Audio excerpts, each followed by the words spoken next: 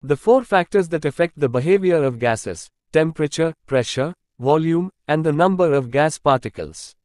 In 1812, Amedeo Avogadro studied the relationship between volume and number of moles of a gas at a constant temperature and pressure. Number of moles means amount of gas. Avogado says that if the number of moles of a gas increases, its volume also increases. For example, you've got a balloon. When you blow air into a balloon, you are increasing the number of gas molecules inside.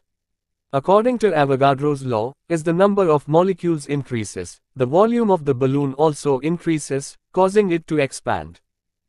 According to Avogadro's law, for a given mass of an ideal gas, the volume and amount of the gas are directly proportional.